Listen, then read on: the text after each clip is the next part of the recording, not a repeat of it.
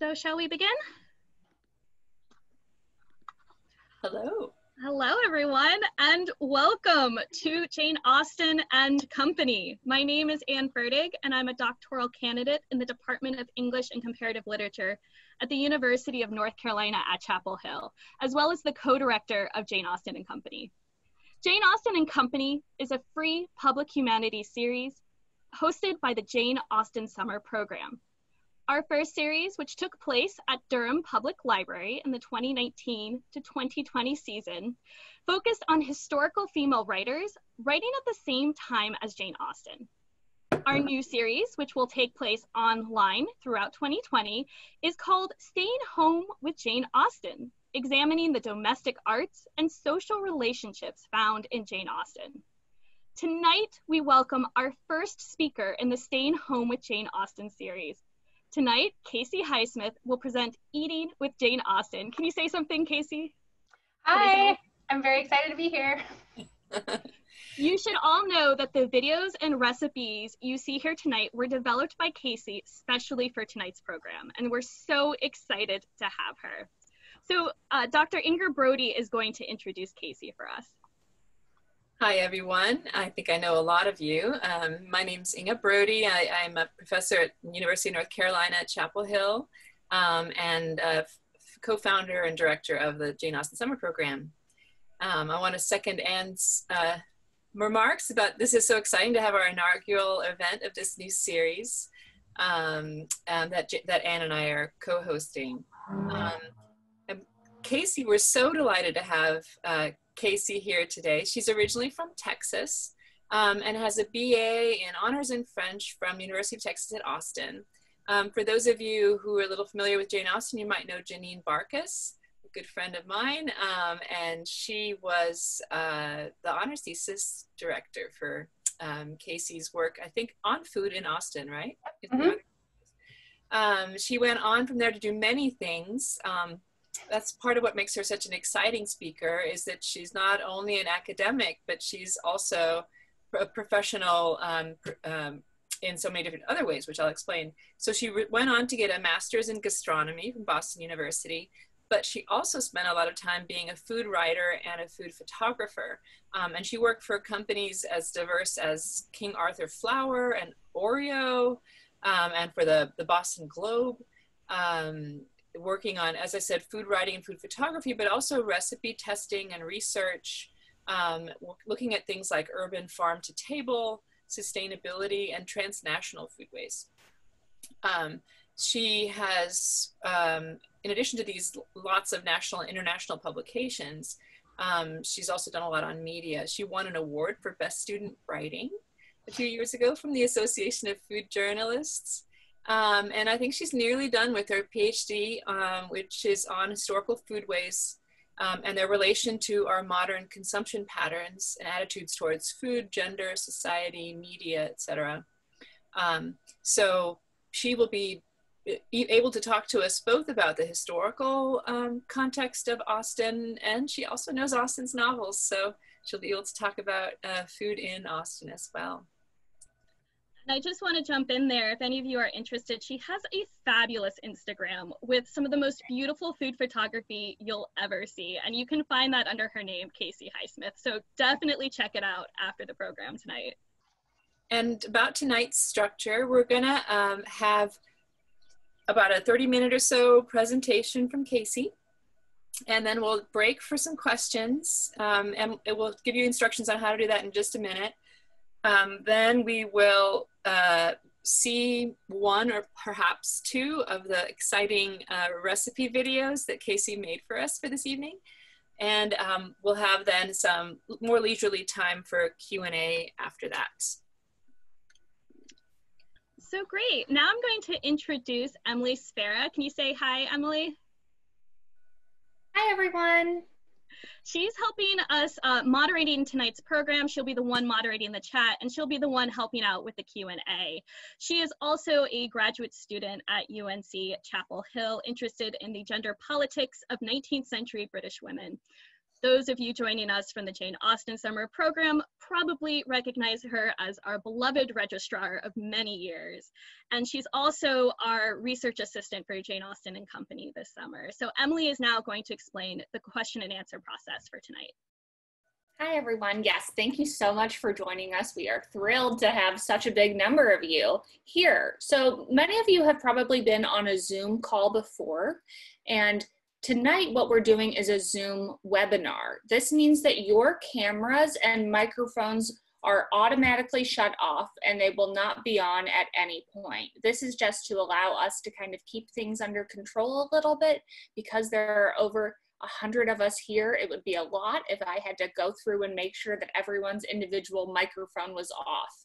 So instead, for you to participate, I would like you to use the Q&A box, which should be at the bottom of your screen. So you can use that box to send questions to all of the panelists, and I will be the one who keeps an eye on it and passes those questions on to KC and to Anne and to Inger when the time is appropriate.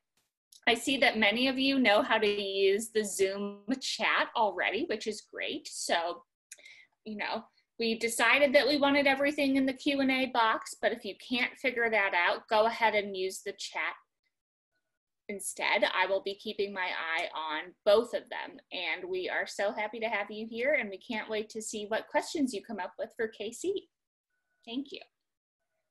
I had one more thing to say, is also that KC was scheduled to be part of our Jane Austen Summer Program this year, and she was going to develop some recipes to use for our 11s. But I'm also happy to announce that she is going to be able to attend next year. So just wanted to add that. Great. Well, after the program tonight, please stick around for more information about the Jane Austen Summer Program, which, as you know now, KC will be attending. And for more about our online programming coming up this summer, please do note that tonight's program is being recorded. We will notify all of you once that recording is available online through our Facebook page. And without further ado, KC, would you like to take it away? Sure, yeah. So we're going to do a few little technical switches here. Make sure I'm pressing the right buttons. All right. Can I get one of our organizers to let me know that things are looking okay? Looks good. You may want to go full screen. Yeah. There we go. Is that still looking good? Uh-oh. I can't hear y'all. Is everything okay? Yes. Okay. All right. Okay. Thank you so much for that very flattering introduction. I'm very honored to be here. And especially talking about my first academic love, which was Jane Austen. And as Inger said, I have since kind of broadened my research, and I look more at how women, generally speaking, in a couple different areas, specifically here in the United States, use food as a means of resistance. So I don't often get to talk about Jane Austen in my work, which for me is a huge bummer. So I'm very excited to talk about her now. But I wanted to kind of give y'all a little insight to where I'm coming from as a food studies scholar, which kind of includes a bunch of different methodologies and viewpoints. So food studies is a field, and it's an academic discipline that studies the relationships between food and the human experience. And if I were in a class right now or in the library setting, I would want y'all to tell me what y'all thought the human experience entails. And the great thing about it is there's no wrong answer. We all have to eat. We all have recipes in our families, cookbooks or something like that. Food is a ubiquitous human experience. And so we can all come to it with something, which helps in unpacking some of the bigger issues when we use food as a lens for talking about culture. So in my world of food studies, we use food, and that means all kinds of food, cooking, making food, whatever it may be, to help us better understand things like class and race and gender, nationality and ethnicity, socioeconomic status and those changes over time, as well as geography and movement, globalization, as well as things like capitalism and economics. And kind of the list goes on and on and on. Again, there's no wrong answer. Food studies kind of covers it all. So at our conferences, everyone does something different, which is really fun. I'm usually the only Jane Austen person though, which is also fun. So I wanted to give you this background before we jumped into Jane Austen to help you understand kind of where I'm coming from. Because I frequently have people say, oh, Jane Austen didn't have much food, or I didn't realize, there was so much food in her world or in her books. Or my favorite phrase is usually, I didn't know food could be so complex. And I like to share all of this with them. So before we get started, I want to talk about how food helps us better understand Jane Austen's world, both her actual world, her lived experience, as well as her novels, which we know are just full of real life facts from her own world and the things that she observed. So food in her world helps us better understand her characters, the relationships, and the relationships she might have had to the real life people who inspired her characters. Occupations, whether they're farmers or gentleman farmers. So think Robert Martin from Emma and Mr. Knightley from Emma. They, have very different occupations to do with food, and their status and class could not be more different. Land ownership, colonization, which is a huge, huge kind of foundation to Jane Austen's world at this point, as well as the food of that world. But it also helps us understand things like seasons. We have to remember that seasonality is still a very big part of this world, while also not forgetting that globalization was still very much happening. They had things that we often get surprised that they had, like citrus fruits and pineapples in Jane Austen's world, despite the fact that they did not grow there. We also can learn things about class status, of course, and then Austen's own financial fluctuations and the changing status she had to deal with throughout her life. All of that from food, which is pretty cool. So for those of you who maybe just need a little refresher about Jane Austen's connections with food, I pulled some of the highlights out, I think. So I think it's important to remember that Jane Austen grew up on a farm. Her family managed a 200-acre farm next to their little home farm, which was about 3 acres, next to the rectory. Her dad would have rented this farm and then rented it out to other people to help him farm. So they got a lot of their foodstuffs from there. They were, however, fairly low income, so they ended up creating a lot of DIY foodstuffs. They also lived out in the countryside, so they wouldn't have had access to the same kind of stores that you would have seen in the urban areas. They lived in Hampshire County, at least early on in life, which is in the southeast area of England. And if you've ever been, it literally looks like every Jane Austen film you've ever seen. Some of them are filmed there, obviously. But it's a huge ag community. The rolling landscapes, it's very picturesque. It grows all sorts of things. So they were in a great position to be farmers. In one of her letters, very early on in life, she wrote that she carried about the keys of the wine and closet, which meant that she was in charge of the food in her house.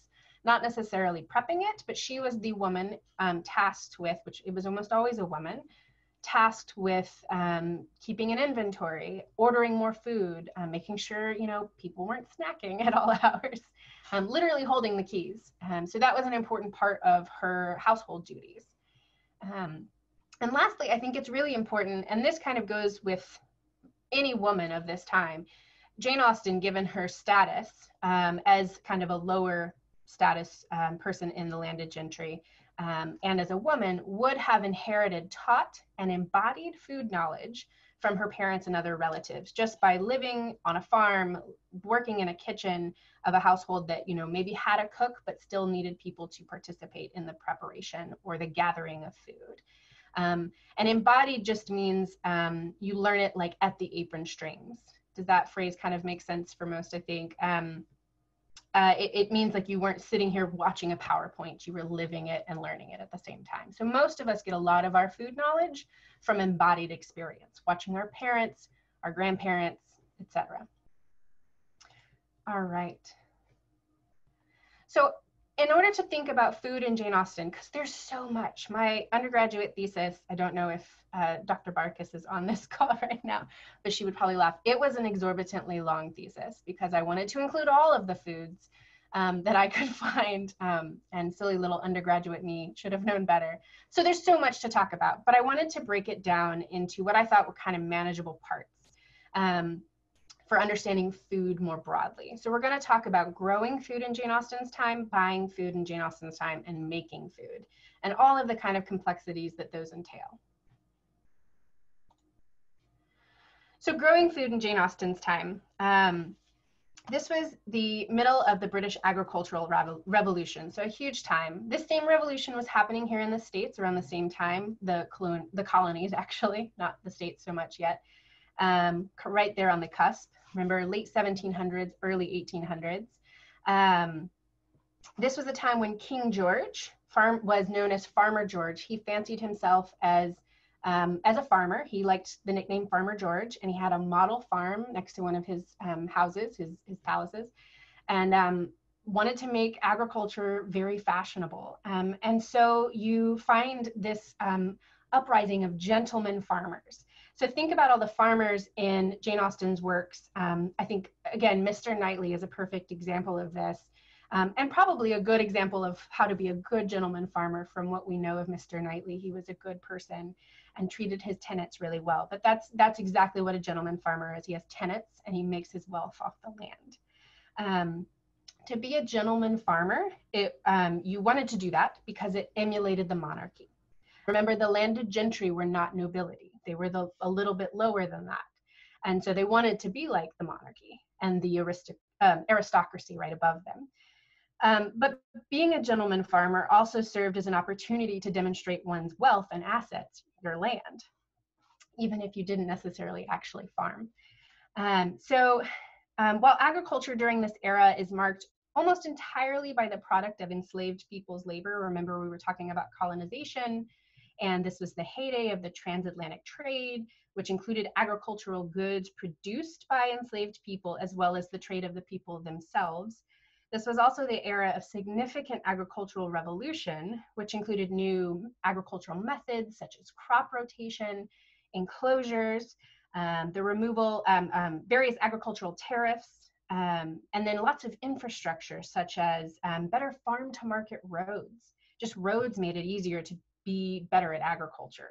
Canals and improved drainage and irrigation, and most interestingly, agricultural publications and literature, which King George very much had a part in. He wanted to make sure all of his wealthy landed gentry had something to socialize about. So lots of agricultural societies started, and universities started wanting to do more with husbandry and agriculture. So you could go to a school and get a degree in how to be a farmer, which is really just how to manage poorer farmers to work your land. So there's a lot tied up in that. And I wanted to pause real quick also about enclosures. Sorry, my phone is buzzing. I just wanted to make sure it wasn't one of y'all. Enclosures. So this picture behind you, I think y'all can all see. You see the little tree lines. Very picturesque, looks like, you know, your typical what you would imagine of the English countryside. So this was created. Trees don't grow that way, obviously. This at one time before King George and before gentleman farming became kind of the ideal, farmland was more of a common area. You had a common field where you would graze your cows. You had a common area where you might plant fruit trees, and there was an understanding that other people might be able to come help you with it and then get some for their own. There was a little bit more sense of community. Part of the landed gentry's exchange was getting land given to them by the monarchy, and they then enclosed that land. So there were various enclosure acts passed through the parliament to create what you see before you, effectively, what we know as the typical Jane Austen landscape. All right, so Austen's own family farm serves as a good example of what might be grown on a smaller Regency era farm. She talks about sheep, growing sheep or raising sheep for mutton.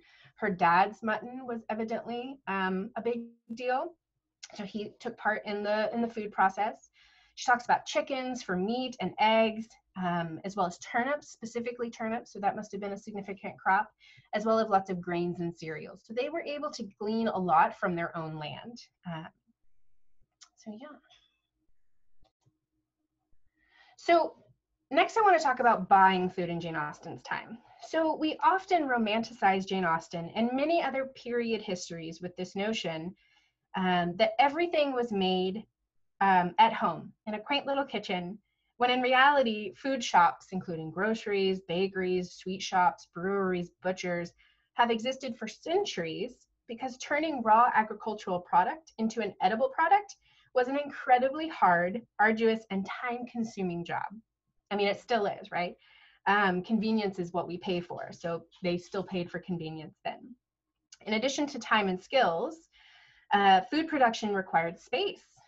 People who lived in the cities would often have less space. Obviously, anyone who's been to England or Europe knows how small some of those older houses can be, especially the kitchen areas. So dealing with less space for food storage and less space for food production, people would have relied to some degree on various shops and other skilled workers to provide their daily food. Common purchased foods during this time included things like bread, like we talked about, beer and wine, sweets like Bath buns, which is that little picture up in the top corner. That's a modern picture, obviously, of Sally Lunn's Bath buns in Bath, which Jane talks about when she lived in Bath. Imported goods like tea and coffee and sugar. Those are kind of obvious ones that you'd have to purchase. But also things like dairy, you have the dairy made there, as well as meat and fish, and importantly, some non-local fruits such as citrus and any kind of hothouse variety that wouldn't necessarily grow in normal English countryside conditions. In a letter to her sister, Austen talks about the price when she was visiting town, about the price of plums and apricots, almonds and raisins and tamarinds at the grocery. So she had access to all these kinds of foods, which is what I think we really kind of romanticize, like I was saying. We think that they only had certain foods, when in reality they had quite a bit. It just might have been at the store. So one of the things that I think we can really glean from the purchase of foods is that poor or rich people still had to buy food from shops, farmers, middlemen. These middlemen were sometimes known as costermongers, and they were the ones who might bring things out into the countryside. We also know that purchased food was not created equal. Quality varied wildly. And I think really good examples of this are, on the high end, we have Mr. Darcy's hothouse produce. In Pride and Prejudice, if you remember, Elizabeth is visiting Pemberley, and she's talking with Georgiana, and there's this beautiful pyramid of grapes, nectarines, and peaches that kind of just draws Elizabeth's attention. And it's a very strange kind of aside in this beautiful description of the house, and Georgiana and Elizabeth slowly realizing that she might be in love with Mr. Darcy. This aside about peaches and grapes and nectarines, but it's hugely demonstrative of the absolute ridiculous wealth of Pemberley and Mr. Darcy, because those would have had to have been grown in a hothouse, which he would have either purchased the construction of on his land, or more likely had brought up into, with other foodstuffs, and those would have been very expensive. And this can be juxtaposed in her books also with Fanny Price's family in Mansfield Park. Remember when Fanny Price is forced to return to Portsmouth kind of as a punishment, and there's a long passage describing kind of the filth that her family lives in. Remember, she idolizes them and tries to think fondly of them all the time, but when she's back in that space in her old home, it's very quickly realized upon her that it's not good. And one of the things that Austen fixates on in this long list of descriptions is the family's milk bucket was a mixture of motes floating in thin blue.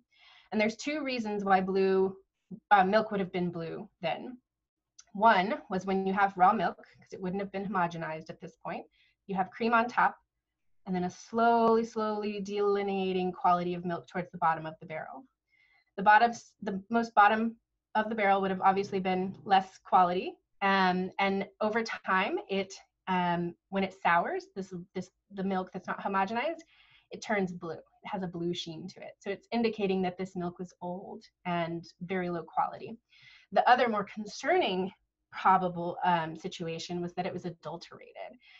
Milk was often made extended. Dairies extended their milk surplus or availability with various chemicals and things like that. So this thin blue could also be referring to kind of an oily sheen on top of the milk, indicating that it's not only low quality, but it also could have some questionable substances in there.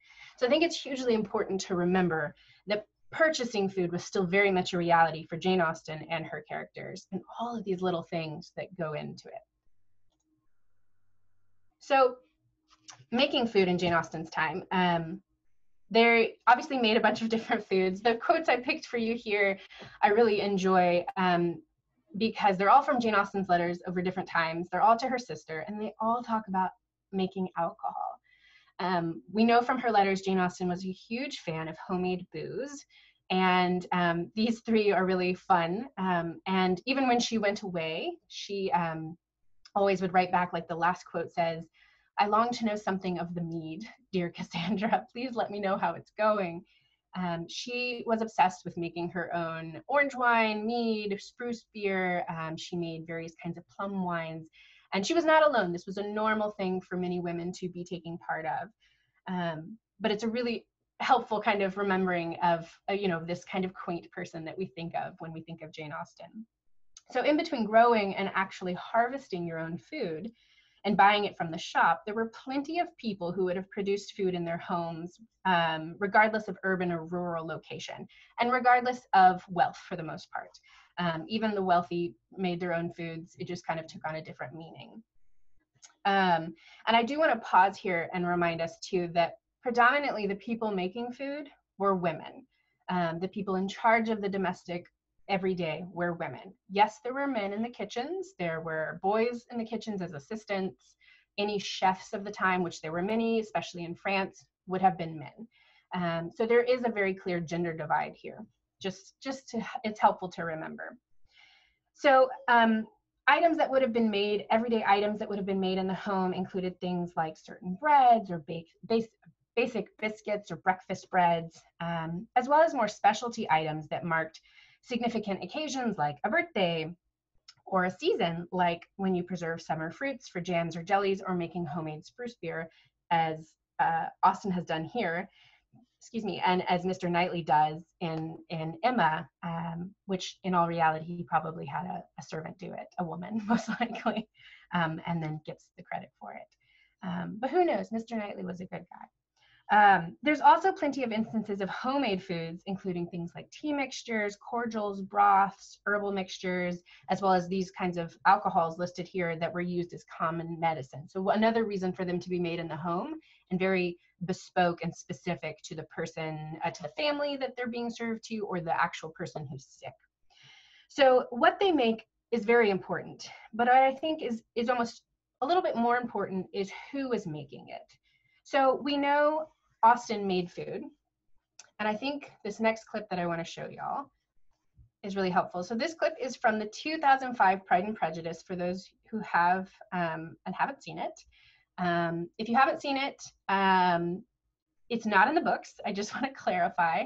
And this is kind of a contentious scene, I think, for some folks, but I really think that the choices made in the scene really kind of get at the heart of what food and making food means to this kind of precarious family, the landed gentry of the Bennet family, who are technically gentility, but very low income still because of their 5 daughters, what all of that means. So we're going to watch this super quick clip.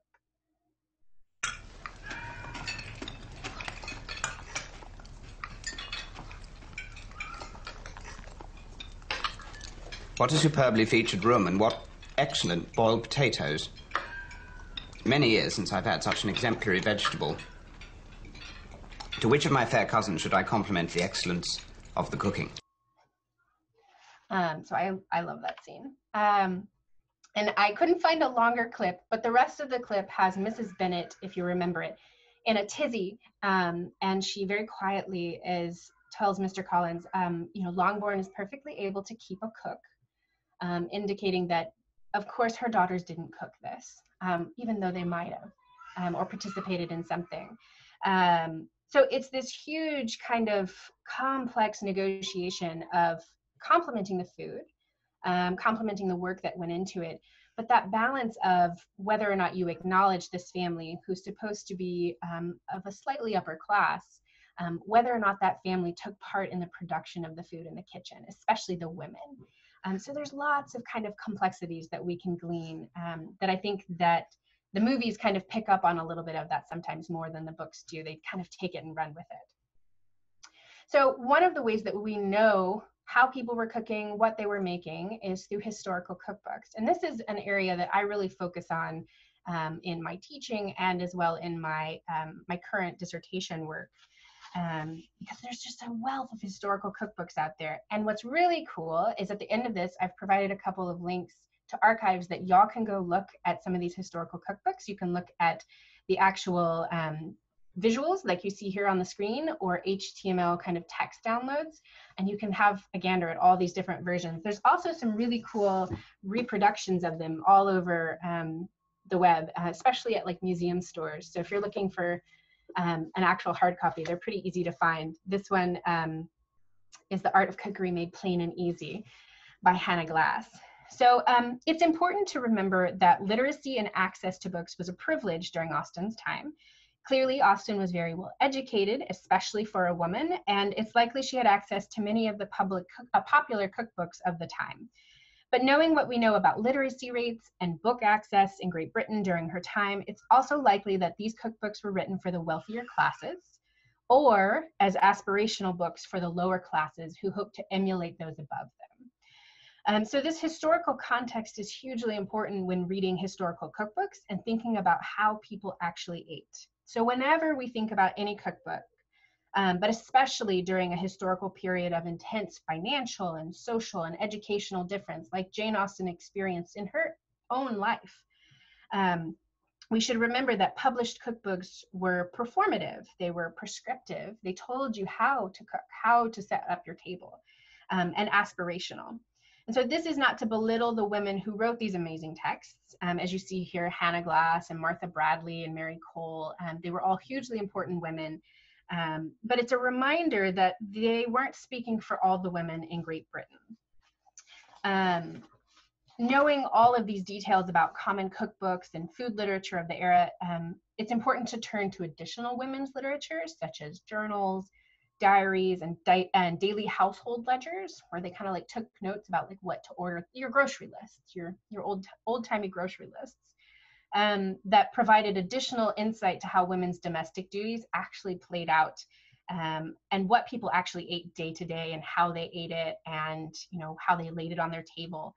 And this is why Jane Austen's letters are so important, as well as the food-related writings of her friend Martha Lloyd, whose original recipes fill many of the Austen-related cookbooks that you'll see out and about. This is kind of one of the oldest ones. And this has got Martha Lloyd's original recipes as well as kind of parsed versions of them. It's hugely important to rely on these texts alongside Austen's books to fully understand what food meant in that time. Another really important book, which I read as an undergraduate from the original manuscript, and it has since become published, which is very exciting. So I have my painstakingly taken notes from when I was there researching. It's in England. It's in an old the Chawton House Library, which is dedicated to women's literature. It's the Knight Family Cookbook, which was compiled by Thomas Knight, and it was passed down to Edwin Austen Knight, which was Jane Austen's brother, who was adopted by the Knight family. And so it's a really important cookbook. You can find this one online too. And it has recipes that we feel almost certain Jane would have been involved with, made use of, and potentially added to. So that's a really exciting kind of feature.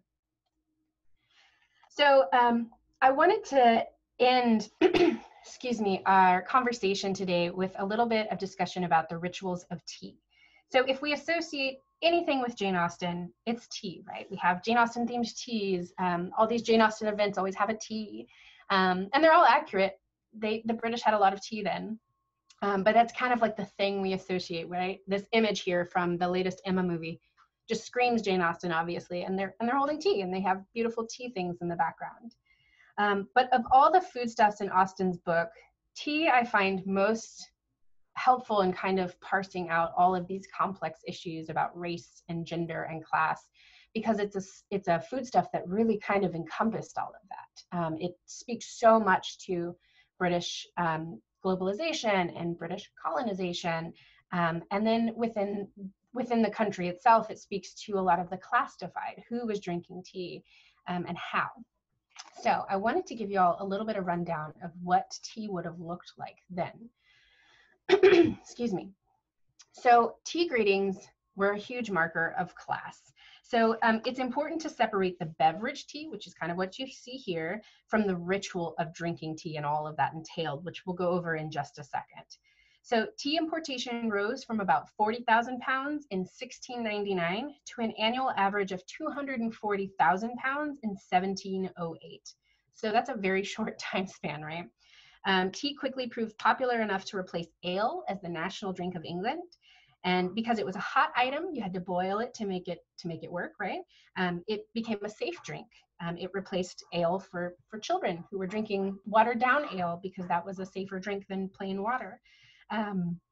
Excuse me. But thanks to many methods of adulteration, which we know there wasn't a whole lot of oversight of that at all during this time, and not also there was a lack of quality control. All classes could soon afford some kind of tea. It was very different. So that's why it's a huge help in kind of understanding what's going on in these books and in Jane Austen's world. So about 1750, by about then, tea was ubiquitous for everyone in England. So Jane Austen was born in 1775. So a full, 25 years later, it was normal. So what you see here in your picture is the actual tea plant. And so all tea comes from the same tea plant, Camellia sinensis.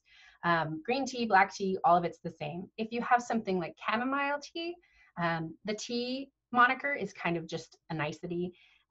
There's no actual tea in it most of the time. It's just referring to how it's prepared. So chamomile tea is literally just chamomile flowers. But real tea comes from this plant.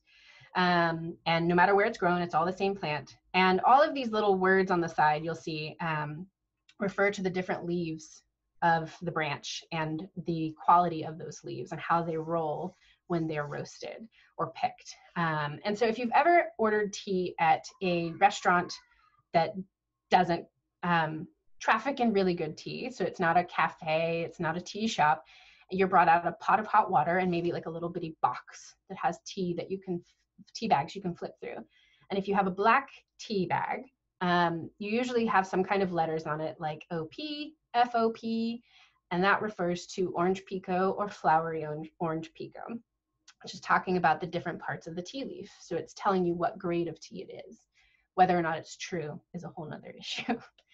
So this next picture you see here in the middle is talking about how tea leaves were graded after they were picked and dried and roasted and whatever method made sense for green tea or black tea or whatever it may be. So they had to sift the tea. I wish I had this for you, is a giant stack of plates, little that had mesh at the bottom except for the very lowest one.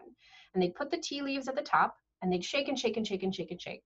And whatever fell at different levels were the different designations you see in front of you. So whole leaves would be at the top. They'd be the highest ranking. Broken leaves would be at the next few levels. Fannings would be almost at the very bottom. And dusts at the very, very, very lowest, at the bottom cup where it gathered. And fannings and dusts were the lowest grade of tea. And they were also the easiest to adulterate, to add stuff to, things like wood shavings. There were several other herbs that could be dried and look like tea and even smell like tea when they were being boiled, but they had maybe some far less savory consequences, gastrointestinally speaking. So there were lots of different ways that tea purveyors could change the tea offerings that allowed lower classes to purchase and consume it, still getting the caffeine hit that they quickly became accustomed to, while still allowing the upper classes to have the fanciest tea. Another method that the tea might have come to English tables in was a tea brick. And if we were in person, I could hand you my actual tea brick that I have. It's really fun to see and it smells just delicious of tea. There were a couple different ways bricks could be prepared. They could be, the nicer quality of the broken leaf. This is literally tea smushed together for long voyages, and the stamps on top typically, I'm not sure what this stamp indicates, but they typically indicated the trading companies. So like East India Trading Company, Dutch East India. And these could be shipped overseas. So when you hear about the Boston Tea Party, when they dumped all the tea into the Boston Harbor, it was most likely tea bricks that were dumped in. My tea brick is actually from Boston, so it's a little, it talks about that history rather than this one. So all this is important to know. All these like nuances about actual tea are important to understand how tea ritual and tea etiquette worked. So tea could be consumed throughout the day, and it was frequently served to house guests if they visited during a non-meal time. It was not the high tea that most of us associate with Austen. That ceremonial style of tea came around a few decades later in the Victorian era, which we often get those eras conflated. A lot of folks see Victorian and they assume Jane Austen, but they couldn't be really more different. Most commonly, tea was typically an after-dinner event. When she lived at Godmersham Park, Austen took tea after 6:30 p.m. That was what she told her sister. And it was often accompanied by chocolates, coffees, small sweets, cordials, and other light refreshments depending on what people had to eat before, what was planned for later, and then kind of the season, depending on, if fruits were in season. So most could afford some kind of tea. The quality varied, like we said. Nonetheless, tea was the way tea was consumed varied from class to class. Sometimes it was a hurried cup in the morning for the working class to get that caffeine hit, because they, like I said, quickly grew accustomed to this larger kind of ordeal. A formal invitation to tea always implied an after-dinner gathering with some sort of entertainment, whether it was games or music or conversation. Tea served as a ritual of communication. It was a way for you to glean information about new people in town, someone that you might not be on the best terms with, so you invite them to tea and kind of make amends, and you learn all the gossip. It was a way that you could theoretically meet with the opposite sex in kind of a safe, kind of chaperoned space. Evenings that had tea often ended in informal dances. And so when you see the movies or in the books, you see balls and things like that happening, and you often see tea rooms set aside during these public parties for people to take refreshments and also take part of this kind of ritual. And this is where all of the ritual and etiquette that we know from tea today, all of this high tea, if you ever have tea at a fancy hotel, all of that kind of comes from some of this. So some of the main tenets of tea etiquette, and what I think is the most important thing to take away from this is that these are just kind of general ones, is you had to use the best china service. There was a bunch of different ones. Right before Austen's time, Wedgwood china came about. So Wedgwood china, if you ever think of kind of that blue and white china print, that's kind of classic Wedgwood. And Austen did have Wedgwood, both at Steventon, which unfortunately was sold when her father died, and then she got another set when she moved to Chawton. You had to use the highest quality tea leaves that you could afford, which varied. And of course, there were different types. There were also flavorings, and that was kind of bespoke to the person. You always included other refreshments, because you never know if someone doesn't take tea, or if they need something else to go with it. And the hostess typically serves and prepares each cup, asking guests how they prefer their tea, if they take sugar or milk, if they like it strong or weak, which depends on how and when you pour it. You pour a weak cup first and a strong cup last, because all the tea leaves settle to the bottom of the pot. So there are all these nuances in there for the hostess, for the guests, but also for behind the scenes, who prepared the tea. So the lower classes would likely, if they were to have people over for tea, would have prepared it themselves, whereas the upper classes and the landed gentry would likely have a servant do the preparation behind in the kitchen, and it would be brought out for the hostess to play a part. And I liken that a lot to, since we're in the States, we'll create a metaphor, excuse me, to like slicing the Thanksgiving turkey. It's kind of a big show. You do a ceremonial kind of slice, and then it gets taken into the kitchen and chopped up and served. So there was so much involved with tea etiquette. But what I think is hugely important, again, is that all of these books about tea, all of these things we know about tea, again, come from some of these prescriptive bits of literature. They come from when Austen was trying to make a point. They come from these cookbooks that were written by the wealthy for other people to aspire to. So we know how people wanted to drink tea, and we frequently know how they did based on journals and things like that. And what I think that leaves us is that there was a huge kind of range of how people consume tea, how people use tea as a ritual, and kind of navigated this crazy world of food in their worlds or in their lives. Yeah, and I think that tea metaphor kind of extends to all kinds of food. So we can kind of take everything that we know from Jane Austen's books, and especially from the movies, obviously, with a grain of salt, and do a little bit of research and learn so much more about what that food meant, why Austen maybe pointed out a specific adjective about a food, the blue milk, the pyramid of peaches, and then how people are drinking what seems just like plain tea. There's so much in those conversations. So there's just a lot to unpack, which makes it really exciting. So I put together a few resources, which I think the coordinators will be able to share later, of some Austen-specific books that I've admired, some Great Britain-specific stuff to get more specifics on that. I didn't really touch on alcohol too much, but there's a lot of really cool information about alcohol. And then those historical cookbook archives, which the links are there, and both of those have public-facing stuff, so you can go see them. And there's just some really great stuff out there for you to kind of dive into while you're stuck at home with Austen. All right. Thank you, Casey. Yeah. We've had several interesting questions come in. A couple of people, both Lisa and Julie, were interested in the difference between dinner and supper, what time they take place, and how they relate to the timing of tea. Yeah, so dinner was, I'm going to mess them up because in the South, where I grew up in Texas, I even took my notes, we call supper something very different, right? So I want to make sure I'm remembering it correctly and not confusing it with my own.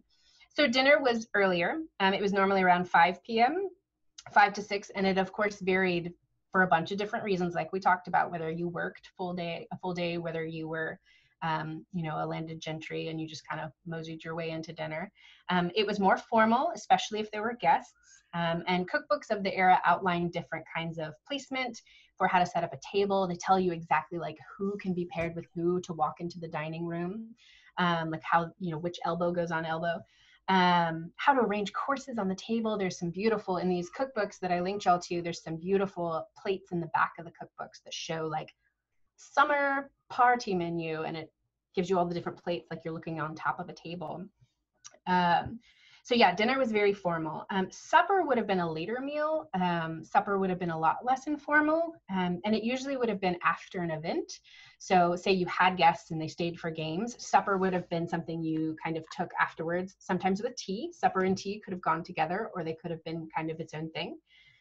Supper was also something you might have seen at a ball, because balls went into the night, and so they would have offered refreshments. You could sup at the ball, and they would have been light refreshments, not only because they were late into the evening, but also because you might still be partaking in activities like dancing. And these items might include something like soup, like negu. I don't even know if I'm pronouncing that correctly.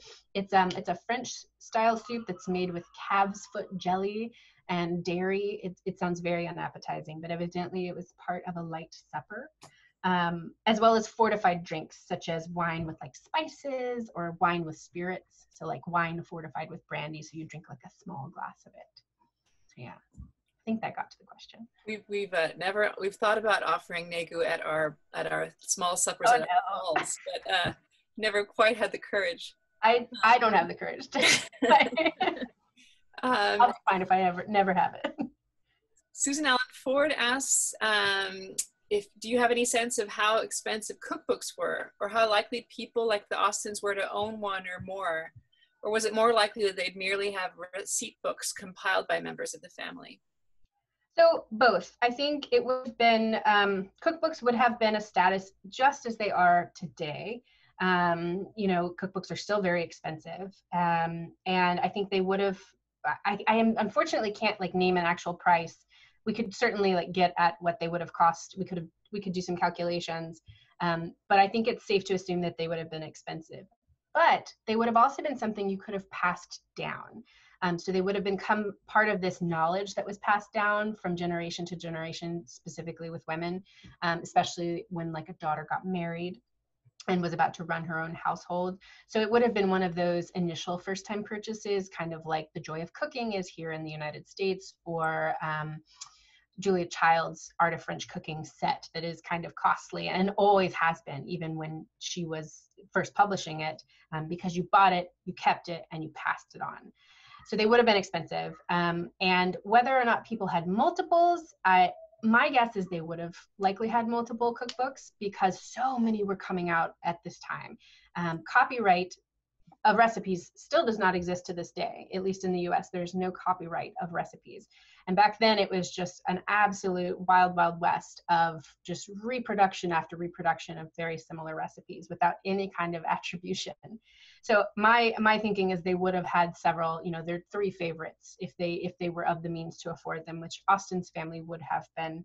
And they were also very proud of their education and their literacy. So it was, you know, it was par for the course for that. And then personal recipe books, definitely. Most women kept journals or letters, and you know, they might not have had a separate book, a full receipt book, like we see at the Knight family receipt book, which is this great big thing in real life. It's just this giant tome.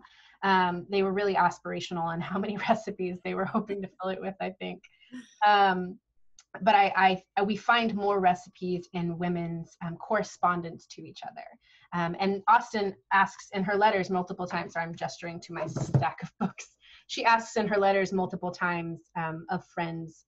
She'll write a lengthy letter, and then like halfway through, she'll be like, I think it's appropriate now for me to ask you for that recipe, which is really the sole reason for this letter. Thank you and bye. And so we see a lot more of that in there. Which we are missing a lot of Austen's letters. Cassandra burned a lot of them after her death. So who knows how many more kind of, I don't think those are scandalous items. So if they were burned, it was by accident, I'm sure. But so yeah, I think there's a lot of recipe kind of production happening within the family and then kind of en masse too.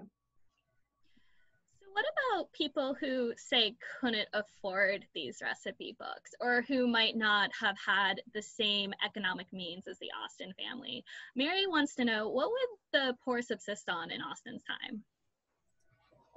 So the poor would have subsisted on some very basic foods that really didn't require a lot of kind of specificity.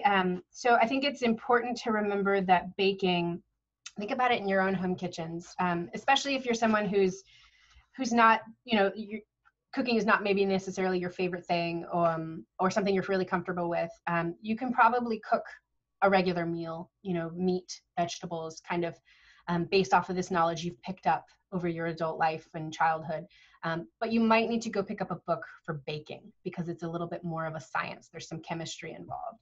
So we kind of see that play out in all classes, but especially the lower classes. So you'd see quick breads made with kind of leaveners rather than something like a sourdough, or you'd see them purchasing these goods because they couldn't make them. So you see kind of shortcuts, kind of, but really they're just kind of educational shortcuts. They're shortcuts to kind of get to the end result without having to have these cookbooks. Surely some folks had access to cookbooks, especially those who were serving others. The serving class serving these families had access to the cookbooks, and many of them could read, at least read the numbers for the recipes. And I think that's also one of the reasons that recipes were so short. It was just like to the point. This is all you need to know. They weren't very wordy at all. If you go look at those historical cookbooks, you'll see. So I think there was kind of, you know, some people did use these cookbooks regardless of their class, but it was because that's what their station called of them. And as far as actual foods, another really important thing to remember during Jane Austen's time is that the Napoleonic Wars were happening right around this time. And for all intents and purposes, the continent was shut down. So Europe was shut down. And England quickly shifted in somewhat of a patriotic way, but also in like, we don't have access to our good French wines and these fancy French tarts that we brought in. They quickly shifted to this very homey style of cooking, which didn't, again, require a whole lot of precision. They didn't require a lot of baking precision. It was very touch and feel, like you based things by the touch of the oven, how hot it was, rather than you know, a specific kind of mark. There was no marks on the ovens then either, but yeah, there was a lot more just like you had the knowledge within you from learning rather than having to refer to a book. I think that answers. We've had several questions about specific foods. Katarina, for example, asks if you've ever researched how produce differed from today. So, for example, breeds of chicken, apple varieties, or is there a book you'd recommend on that subject? Yes. So the books I think I've listed would touch on all of those things. And then while you're there, so I love reading bibliographies because then you get to see all the really exciting primary resources, some of these secondary resources heard. I'm sorry. I don't know if you can, my kids are at my door knocking. So you can, the produce. So yeah, those books that I listed at the end of this slide, or this presentation would be great resources for that. And one of the ways that I think is really exciting to see changes is that back then they also wrote agriculture, especially right then when agriculture was exciting and fashionable. They wrote these lengthy treatises on apples. There's one called Pomona, which is Latin, I think, for apple, and it talks about all the different apple varieties in the world, and then all the ones that they were currently cultivating in England during the late 1600s, early 1700s. And there's another one by the same guy on salads, which he spells with a T, which he's referring like salads, and he's referring to leafy greens. So there was lots of propagation. There was lots of what we would call today genetically modified produce that we see. So we know that produce would have definitely, and animals, specifically thinking like of chickens, would have been smaller. They would have been maybe less sweet. A lot of the vegetables we've cultivated, at least here in the United States and in England, have been cultivated to be sweeter. So our corn, our apples, any of the starchier kind of things, we've made it so they have less bitter taste to them. Yeah, so there's some really exciting changes that are happening in produce that you're living it right now. And you are also able to live some of these older types of produce. If you go to some of your farmers markets, they might have some of these heirloom varieties because they're becoming popular again, to bring about these like older apples and these older lettuces and greens and things like that. So yeah, some great resources out there. Maybe we should take one more question before we show a video. Okay. So what would they have known about nutrition back then? What were their, Kate wants to know, would they have much knowledge about nutrition, or what ideas did they have about the health of their food? So just like today, the thoughts on everything changed like decade to decade, right? I think every decade of my life, they've gone back and forth on whether salt is good for you. So I can only imagine how much had changed over the time between Austen's time and now.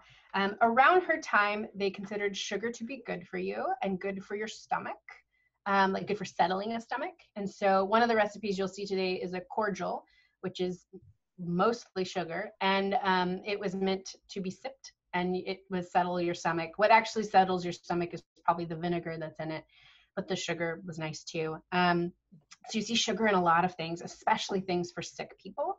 Most of these cookbooks will have sections at the back called, sorry, I don't know if you can see my cat in the background. Everyone's joining the conversation today.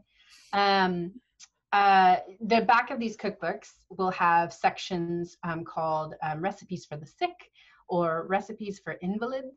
And they'll have things like broth, tea, and things like that. But they'll also have lots of sugary, like you just pour sugar over grains and have them eat warm grains with sugar. So sugar was a big deal. They didn't quite know too much about adulteration and germ theory at this point. So there was still a lot of concern there. They knew enough not to drink water. So the beer was a big deal. But then when tea got brought in, caffeine kind of replaced that. So nutrition kind of skewed more towards really concerning about alcohol, because the effects of alcohol were the same then as they are now. Like alcohol is deleterious to your health and to the family structure and society. So most of their nutritional concerns were with how food helped you operate in society. And so alcohol became a big deal. There's a wonderful visual called Benjamin Rush's Moral Thermometer, and he's actually an American, and it shows the different like deadliness of drinks, and milk's like down here at the bottom. It's not the lowest, but it's down here, and then you have rum at the very top, and then like pure grain alcohol up here, and it talks about all these things. So that was a bigger deal to them than other things. Vegetables is another thing that most people wonder, like did they eat a lot of vegetables? Did they boil them to death? the way so many people associate British food today is associated with like boiled to death vegetables. They did boil to death vegetables, but they also preserve vegetables and pickled vegetables. And just like today, or a little bit more like today, you know, proximity to the countryside, so Austen's proximity to farmland allowed her to have fresher produce. She still probably didn't eat necessarily a fresh salad, but she would have had something fresher than what a person in the city might have purchased. So there's a lot of variation just like today, which I think is really exciting and allows us to really kind of, you know, communicate with that past. Hopefully we can get more to these wonderful questions people have been raising after your video. But Casey, while you pull that up, Anne, do you want to tell us about what these videos are?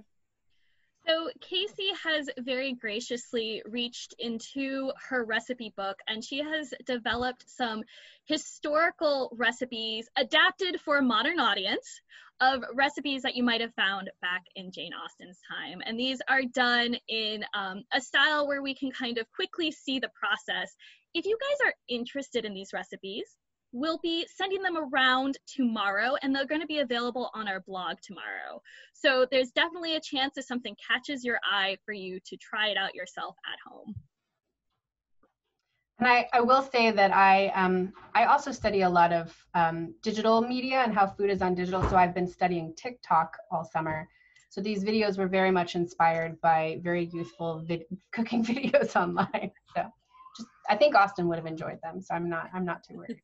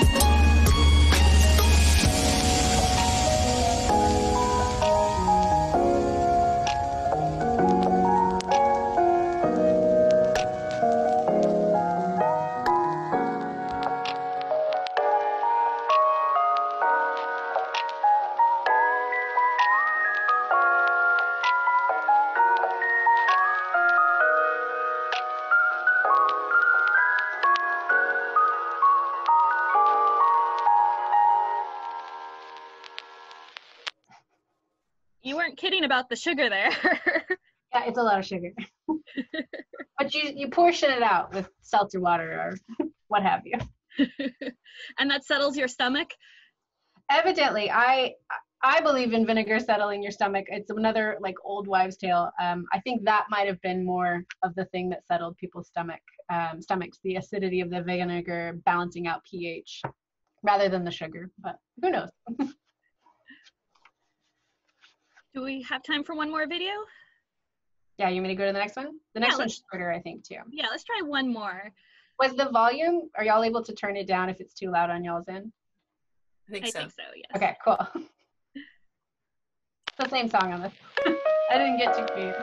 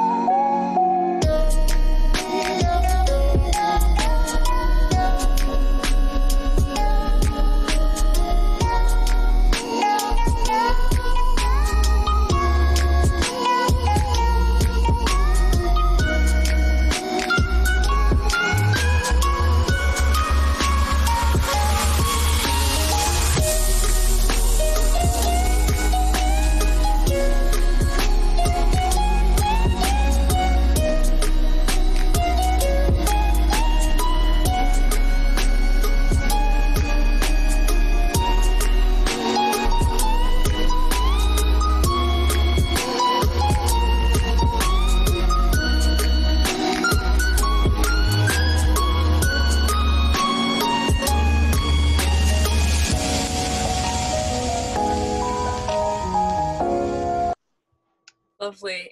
I just want to reiterate that you're providing the recipes for these. So the recipes flew by very quickly. So we'll have plenty of time to see those when we post those tomorrow.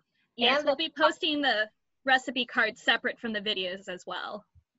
And the final recipe, for those of you who are irked by egg separation and not using it, the final recipe uses those 3 egg whites. So. Yes, there's going to be an extra video available online. So watch your inboxes and our blog or our Facebook page. We'll be posting them on all of our social media. Okay, we have a few more minutes for questions. On a more personal note, Susan Buonocore wants to know what lured you to the study of this subject. Of Jane Austen, sorry, my cat. Or maybe food. Food. I actually wanted to be a chef. I wanted to go to culinary school when I was in high school, and my parents talked me out of it. They said, you like reading books too much. You like watching Jane Austen films too much. You need to go and explore that first. And so I very thankfully listened to them, and I ended up going to university to study, these things. But then also I was like, well, I'm still going to include food. So I did that, and I'm very grateful to the people. Food studies was still a relatively kind of new thing at that point, and I'm very grateful to Dr. Barkus, who took on a crazy student who wanted to talk about food all the time. So you showed us some documents earlier about recipe. Lori wants to know what documents exist that outline what would have been served at a more formal tea. Like, what do we know about tea rituals, and what still exists that's been written about that? So there's some really great books that go into that. The issue I have with a lot of these books, we don't have too much written about the actual time of Jane Austen's time is the problem. We know they drank tea, we know it was a ubiquitous drink, we know there was a lot of ritual and etiquette involved, but all of the etiquette that we really know and all of the high tea concept, again, comes from the Victorian era. So a lot of the things that you see written about tea rituals and tea etiquette nowadays, stuff that's written like in contemporary times about the past, focuses on the Victorian era. And it even sometimes quotes Jane Austen erroneously. There's a really good book that I have that I don't know if I included in the list because I do have problems with it, that lumps, I know it's backwards, it lumps Jane Austen and Charles Dickens in the same group, and they were not around really in the same time. It's just, it's a catchy thing to put Jane Austen with high tea. So whenever you do find these books, which I would refer again to the historical cookbooks, see what they say about tea, see what's listed in there. And oftentimes it's not, there's not a lot there. There's this is how you make it, this is how you serve it, these are the different types. It's more educational rather than like aspirational about how you should become a tea ritual expert. But whenever you do find one of these secondary books, like the one I just held up, pay attention to the dates. Look up when Jane Austen was around and when her books were very influential right after. The reason why Dickens is mentioned at the same time is because Austen influenced Dickens. But that doesn't mean that the way they consumed tea was the same at all. So the dates matter. The difference in that time really matters. So when you look at those things, just kind of like hone in on those parts of it. A couple people are drawing our attention back to the novels. One person was hoping to hear you talk a little bit more about food as gift, particularly the charitable giving of the Woodhouses and Emma. Yes. Yeah. So we see that in Emma, and that's kind of like a tipping point in the book, but also in all the movies we see all the grand gestures of Emma, like taking the pretty basket of food to Mrs. Bates. Sorry, the cat is coming to join. I thought she was out of the room before I started this. I apologize. So it was a very normal thing to take food to each other's. It was considered very Christian, very much part of the expectation of the upper classes to give back to the lower classes, and specifically of women. Women were expected to do this kind of gift giving, which we still see happen today. It's always the women welcoming the new neighbors or the people with a new baby with food. So it's a tradition that lives on and has a bunch of gendered implications.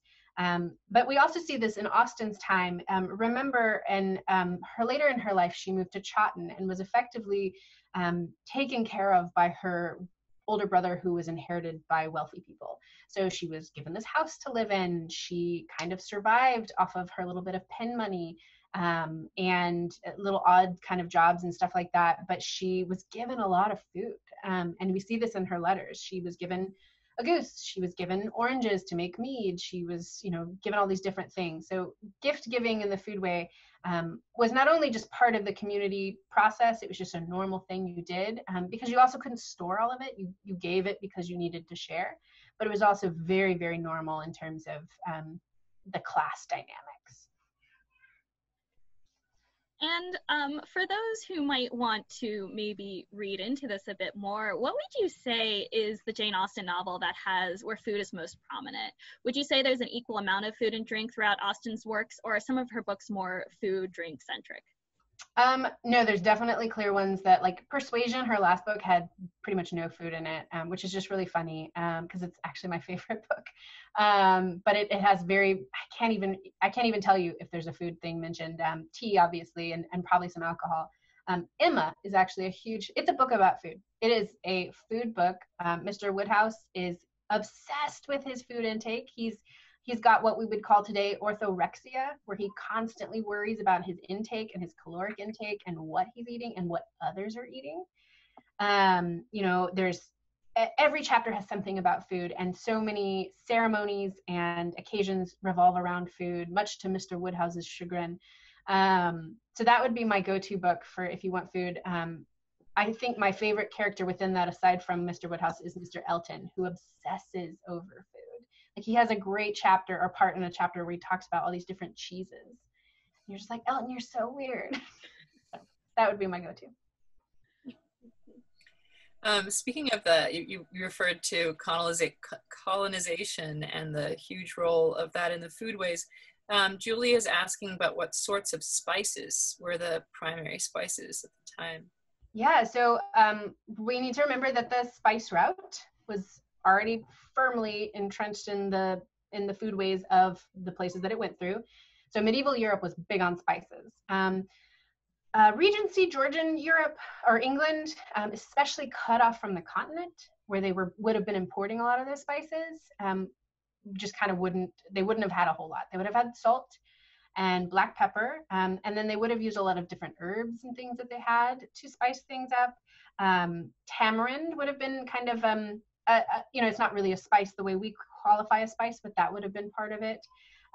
They would have used a lot of the seasonal spices that we think of as seasonal, but would have been used more liberally during this time and before, thinking of clove and things like that. And the one prop I forgot, nutmeg. Nutmeg wasn't everything. And so much so that some really wealthy, people who loved nutmeg carried around their own nutmeg grinders that had a little compartment where you could keep a little nutmeg nut. And then you could hold it over your food and grate your own nutmeg. And that was a sign of just, you made it. You were so wealthy. You had your own nutmeg grinder. Who knew? Now we know what we needed. I have one. I'm so sorry I didn't bring it. I'm not wealthy, but I have a nutmeg grinder. Why don't we end off on this great question? You as a food historian, as a food photographer, as somebody who loves to cook, what is the most difficult recipe you've had to recreate, either maybe from the Regency era or just in general historically? I once was commissioned to do a bunch of test recipes for a gentleman from Iran. So it was with a bunch of different kinds of spices that I wasn't familiar with, and this was pretty early on in my time, but a lot of various kinds of preparations that I wasn't familiar with, specifically with the meat. And so, and it had a lot of slow roasting and braising and things like that, things that actually would have been pretty normal, and some spices that actually would have been normal in Austen's time. So that I found particularly troubling. But this, I was really worried about this Jell-O mold that I made, honestly. I was worried it was going to be way too difficult. And it might look difficult, but I promise it's not. It's really fun and really easy, and you'll feel very accomplished when you pop it out of the little mold or the bowl that you have. I was going to say, I was impressed alone just by how you're able to get that all out. Follow the instructions and you can it'll work. Well, we would like to extend our thanks again to you, Casey. Thank you so much for joining us tonight and sharing your expertise.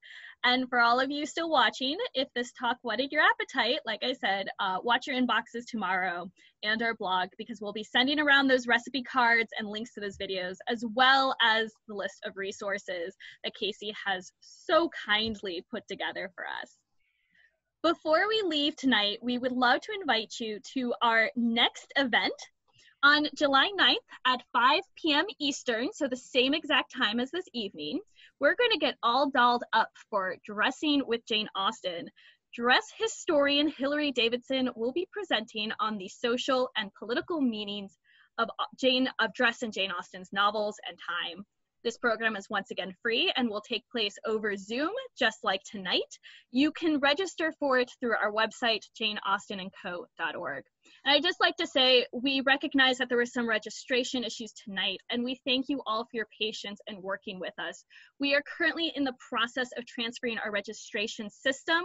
So if you had an issue tonight, hopefully soon we can get you re-registered for the next event so this does not happen again.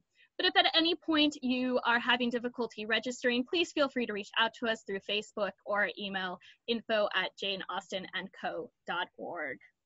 And if you want to learn more about Jane Austen, her life, her afterlives, and adaptations, come check out the blog for this Jane Austen summer program or follow us on social media.